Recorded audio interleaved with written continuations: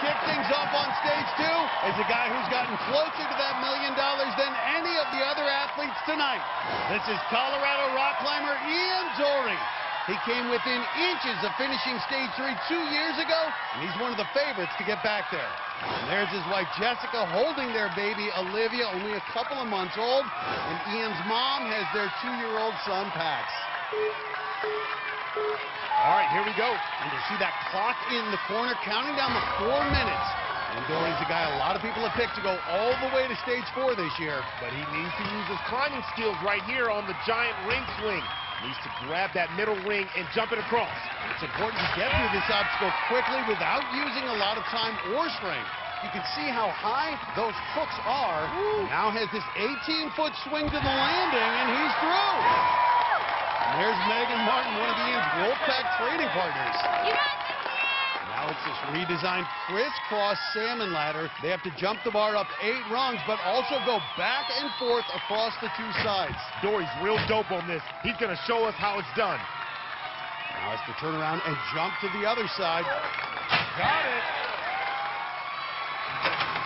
Oh, bar's uneven. Uh-oh, check it out. A rare misstep for Dory.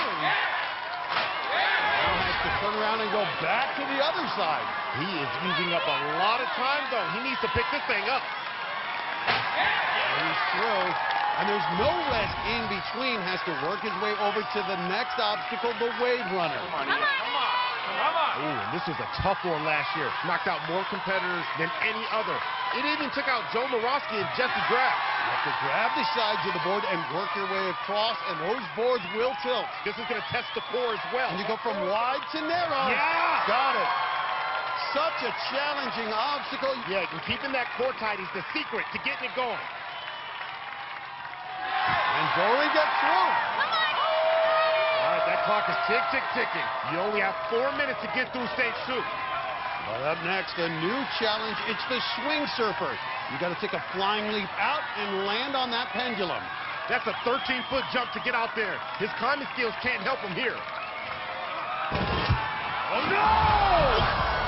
Are you kidding me? Well, what a way to start. Dory, one of the top competitors, knocked out by the 4th obstacle, the swing surfer. This swing surfer is like jumping off of a rooftop. Watch this. You have to be fearless and you have to be precise. That ledge is only about a foot wide. Dory had the distance but was offline. Only 1 foot landed and his season is done.